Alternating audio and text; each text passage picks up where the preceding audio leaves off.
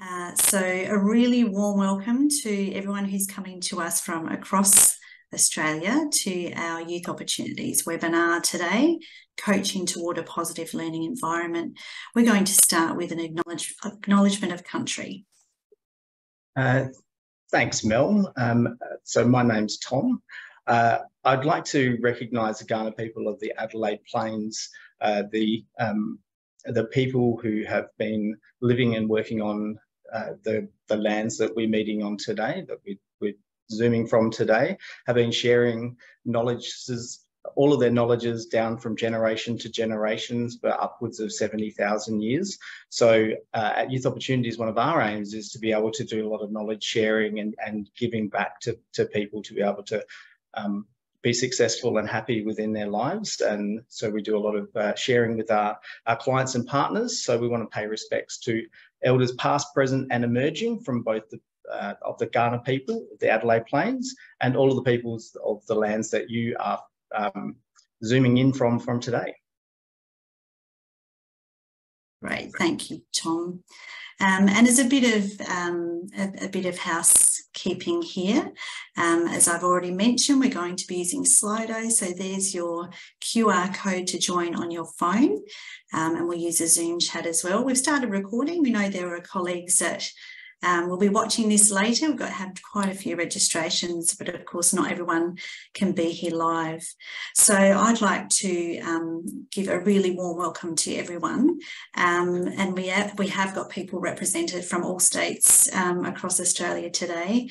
My name's Mel White. I have a teaching background, and as a high school teacher, and also as a leader in graduate teacher development.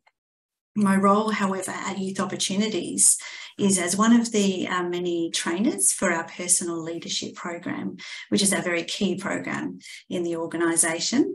I also coordinate the Community 360 element of the program. This is actually the wraparound support and resources and development of teachers and parents and caregivers. For our young people to thrive through and beyond the personal leadership program, these adult champions in their worlds are guided through various workshops like the one we're running now, as well as webinars and newsletters. And I'll hand over to Tom to talk about his role.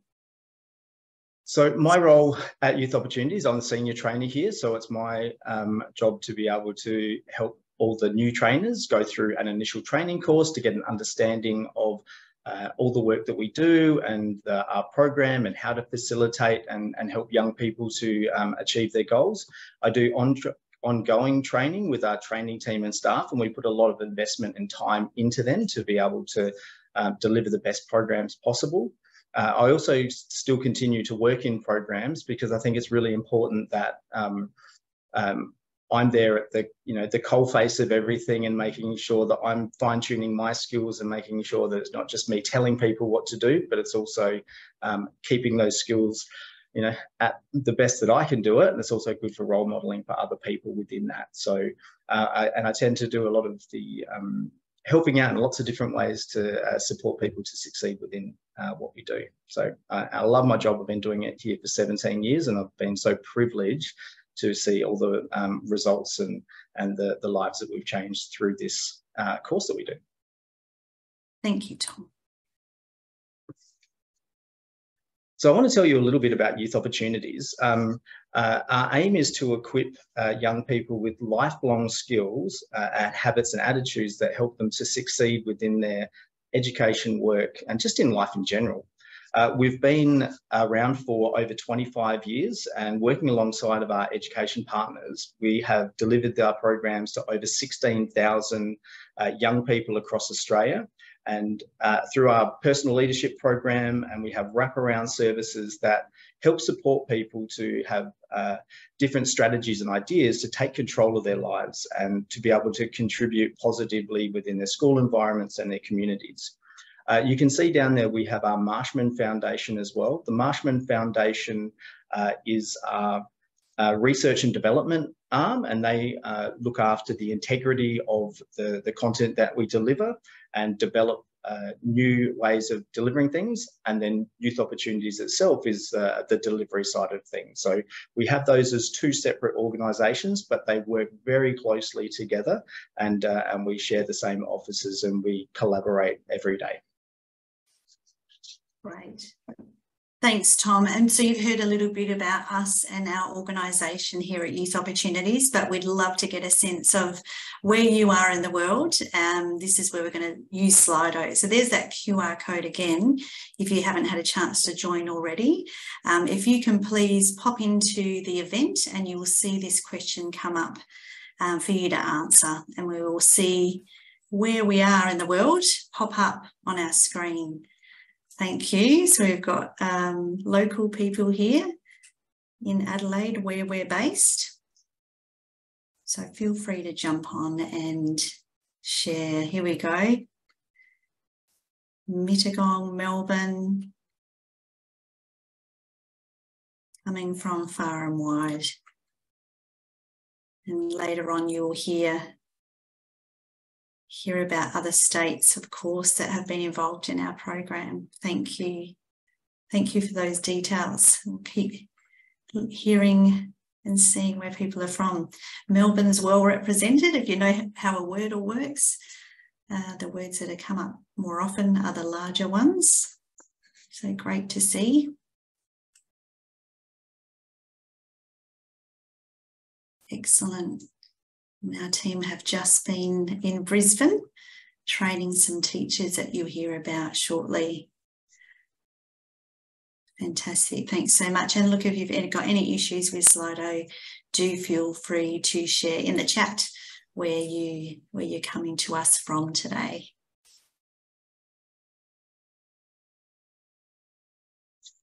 Fantastic. Thanks so much, everyone. And feel free to keep popping those places in there, because we'd certainly love to capture that as we keep moving through. We'll use Slido again shortly. All right, so today we are connecting with you as leaders in your schools to have a conversation about what you're observing with your teenagers that you're working with. We're going to be focusing on what we recognise as their common strengths, their ongoing challenges, those that you observe, those that your teachers are observing. And of course, our focus is to really hone in on strategies of creating a positive learning environment that support your young people to thrive, but also your staff as well. So our intention is to focus on communication strategies, building on what you know to build those strong relationships with students. We're going to be also really sharing part of our program and talking about how we harness changes in the teenage brain to develop habits for thriving.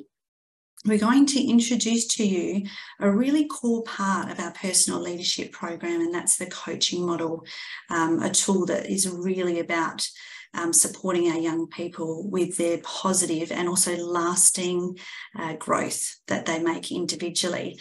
And finally, we're going to go into detail about an opportunity for you and your school in regard to a free access to our personal leadership program. All right, so again, really wanting to capture your voices here. So we're playing along again in Slido, and there's the question for you right there. In your school, what makes a young person successful? So what is your perspective on this? What do you notice? What are the qualities, what are the attributes of your young people that really make them successful? And we know that that word successful is a very broad definition. It's not just one thing. And it's certainly something we explore in our program, getting them to define their own success. Thank you for someone kicking that off there, independence. Fantastic. I can only imagine you're all nodding along. It's a whole range of things. I love that word, intentionality. Related to those clear goals, no doubt. Fantastic, thank you. Resilience, not surprising, coming up strongly. Grit closely aligns to that as well. You bet. Emotional intelligence, Great. Excellent, thank you. That's a really nice capture. And no doubt, whatever you typed, you're agreeing with the things that other people have shared as well. So let's flip the question now and think about this one here. What are the challenges your students face in being successful? So I guess what is getting in their way? What are those common things, obstacles that are really preventing them from seeking out and achieving their own success? Yeah, mindset. Yeah, so in relation to their skills, thank you. You bet our mental health has an impact. Can be a big challenge for a lot of our young people. An unfortunate theme throughout our schools in Australia. Lots of challenges there. Yeah. Yeah. It's really a really useful capture, great brainstorm there. And again, that you're no doubt nodding along to what others are sharing from the schools where they're working. Thank you so much for sharing those. All right, so that really kind of sets the scene of what you're bringing and your perspectives of your young people as we move into this section on the teenage brain. Over to you, Tom.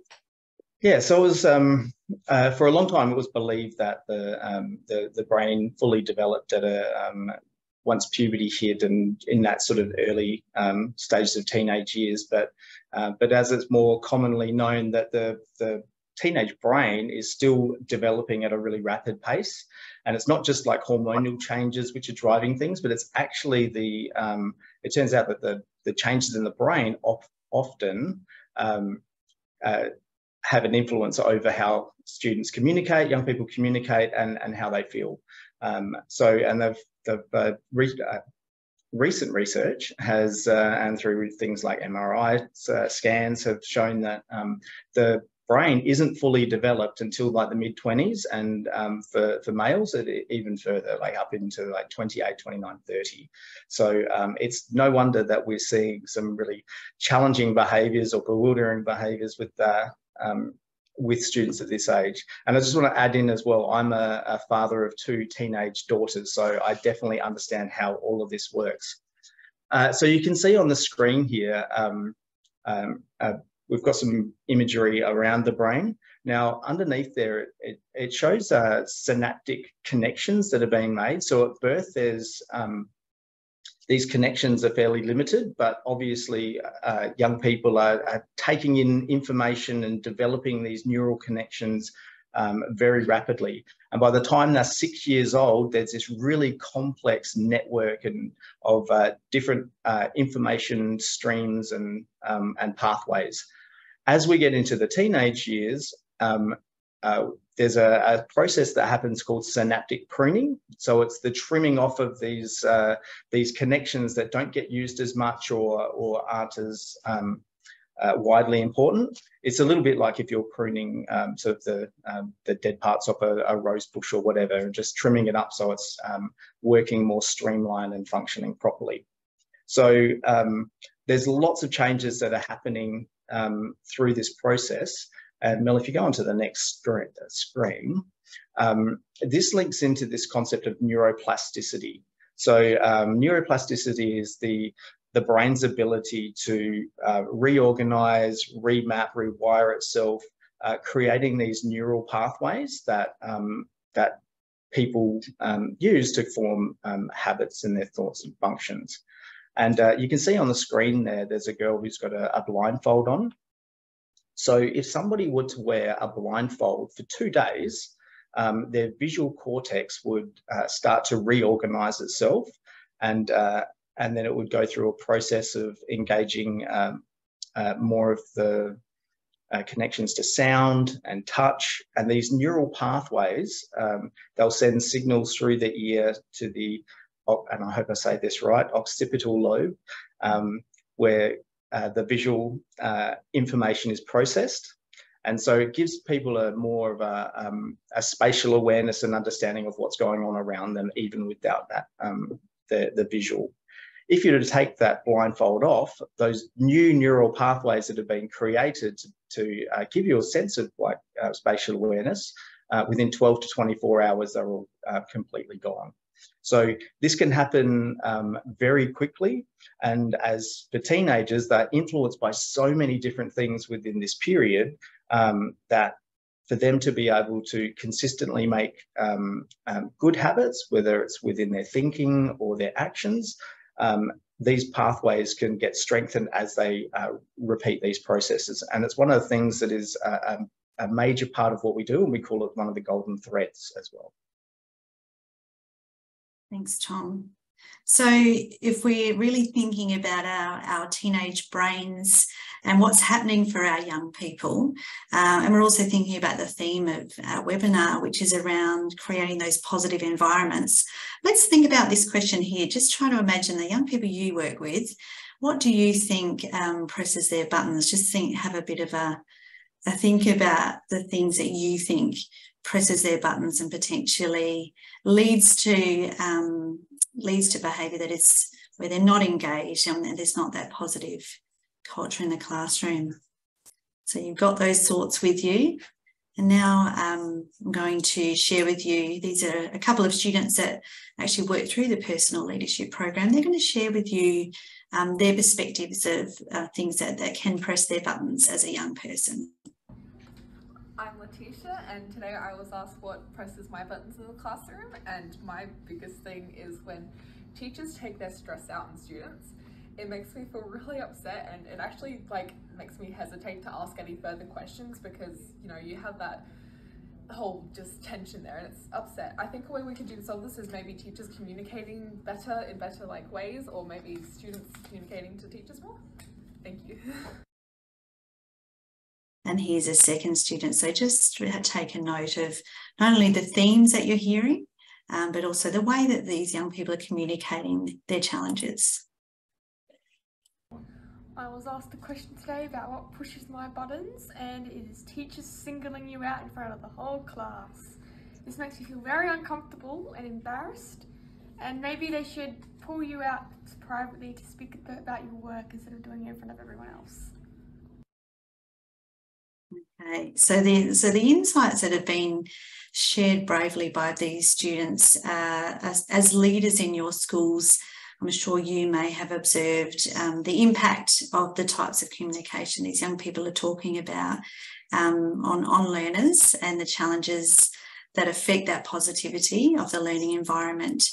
We know what can push our buttons as teachers where students aren't engaged. They might be disruptive and showing behaviours that make it difficult to teach.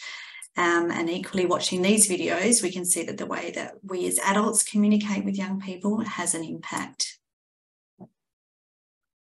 So communication can be very complex. And as you can see on the screen, we've got a graph there.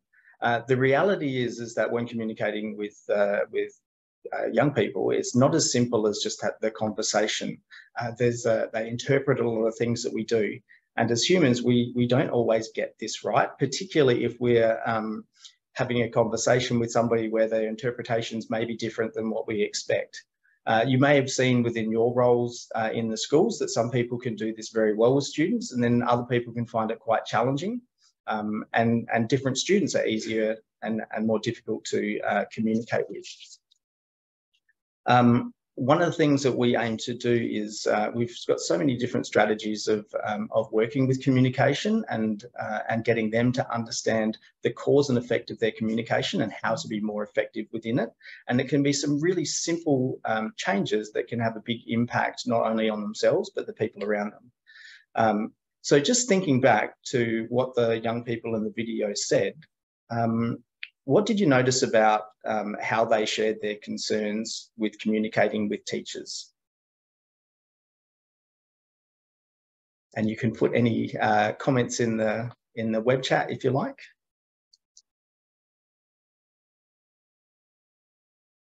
But there's a lot of things that come up that if people are working on the same page and relating to each other, it makes it a lot easier.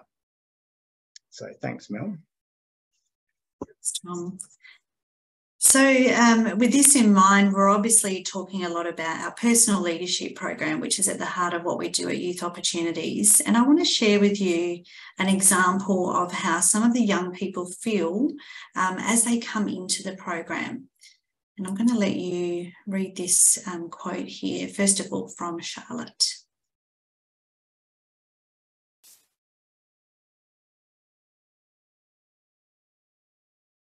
And again, we'd love you to engage in the chat for this. If you're recognising some of these themes, they're really familiar to you with the young people you're working with, please just put a Y or a yes in the chat that you can recognise these themes. Here's another young person and how they were feeling about the program as they began.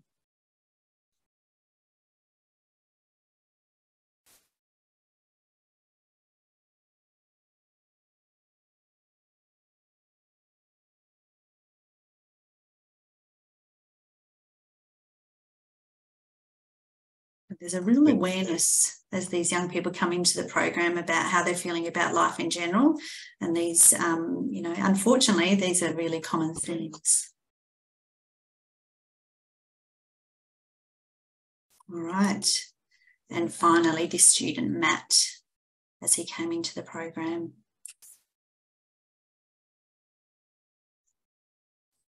As you can see in the chat. Again, feel free to put a Y or yes. Thank you for those that are interacting there. The themes you heard were related to low self-esteem, motivation, lack of direction, struggles with keeping up, feeling organised, fear of speaking with others, or what others thought of them, and especially not belonging, which I know came up earlier when we were talking about challenges. Yeah, great. Thank you so much for sharing in the chat there. Motivation, a big theme. All right, Tom's now going to share with you this really crucial tool in our program about the coaching model. Over to you, Tom. So I talked about a golden thread that we had through our program, which was neuroplasticity before. A lot of people talk to us about how do you make so many, how do the students make so many changes in such a short period of time? Well, we have a lot of underlying frameworks and processes that we follow to help that. And this coaching model is one of the key ones within this. It's a step-by-step approach of how to engage with a young person. And we do this from when we first meet them in our onboarding through to them graduating and beyond. So if you want to jump to the next slide for me, Mel. So this is our coaching model. We begin from the bottom, which is around relationship. And you can see that there's relationship steps within there around connection, empathy, having respect and trust. We have goal congruence as the second step, strategy, agreement, reinforce and validate, and review and reestablish. And all along the way, we're building and developing that relationship that we work with. So, next slide. I'd just like you to think about people in this world who you would have a good personal or professional relationship with, even if you hadn't met them. So I want to tell you a little story about something that happened to me at the end of last year. I was delivering an ITC session, an onboarding session for new trainers, and I cracked my tooth and I had this incredible amount of pain, and I moved to a different area and I had to engage a new dentist. It always amazes me that I'm willing to let, or people are willing to let somebody who they haven't met put a big needle in their mouth and drills and do all of this work on them without even having these sort of base level things, this actually meeting them or spending time. But if we go into the next steps, you can see that having that connection with the person, so that person has a service or something to offer me that is going to be beneficial to me. Within a relationship, having good empathy can build that elements of trust and respect and connection as well. So And you could imagine if the dentist didn't do what they wanted to do, or didn't do a very good job, I'd be really reluctant, and I probably just would not go back and see them. So having all of these elements work, and how we treat young people is really important, because if we have that strong relationship connection with them, that gives us leverage to be able to help them to achieve their goals.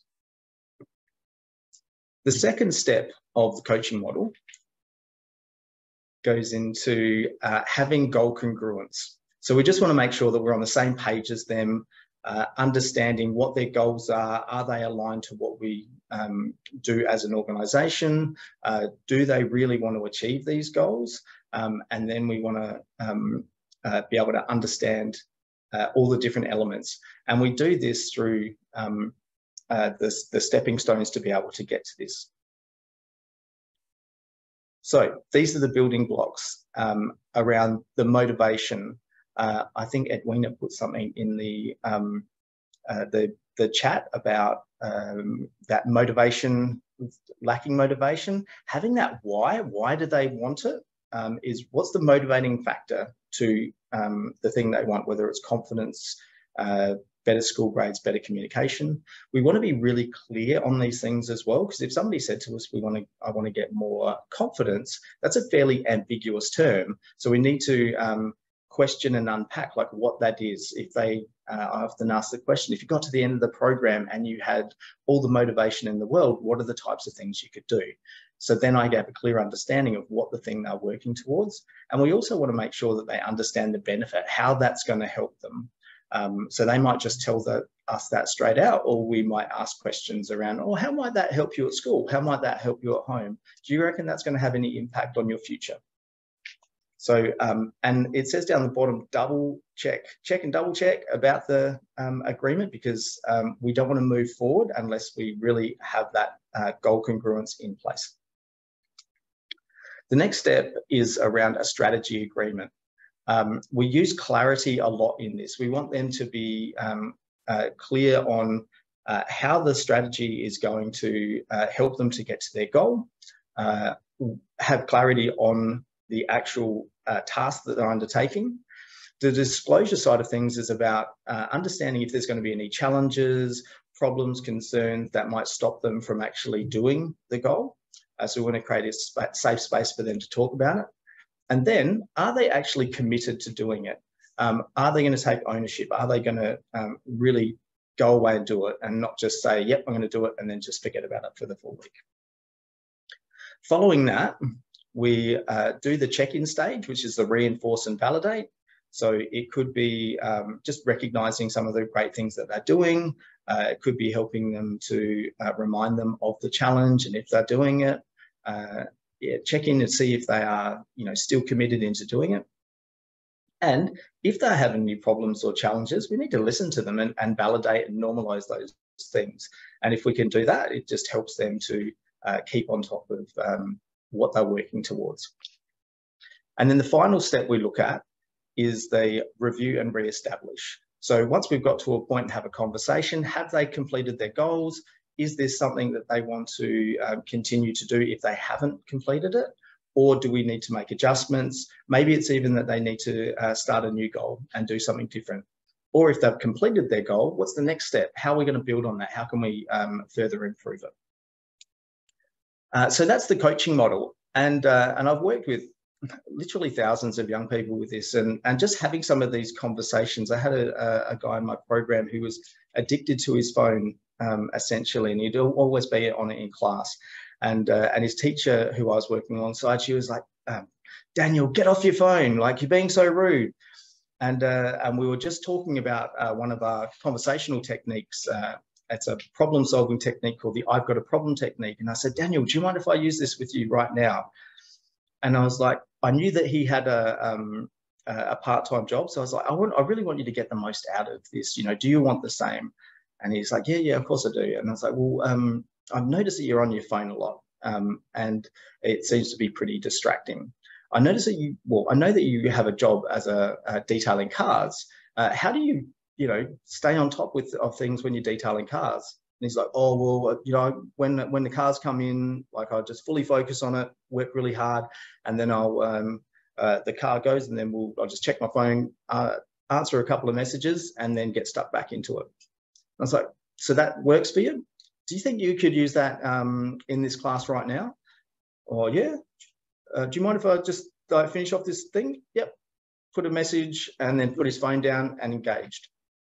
And my co-trainer, the co-trainer I was working with, the teacher, her jaw dropped. She goes, oh my goodness, I don't get goal congruence. I don't actually ask any questions. And now I'm not saying that this is a quick fix and Daniel was perfect after that. But it was those conversations that helped him engage. And we got to use this step-by-step approach all the way along to help people to make sure that they're connected into their thing, into their goals, have reasons for doing it, and get them to have some agency in those decisions. And when they do that, that helps them to take ownership and work towards their goals. Thanks so much, Tom. The coaching model is such an important part, like Tom said, a golden thread through our 10-week personal leadership program. I shared with you earlier some quotes from young people, only last term actually, who started the program and how they were feeling at the start. I want to share with you the impact of that 10-week personal leadership program, including the coaching. Firstly, on Charlotte. I'm going to let you read that quote yourselves.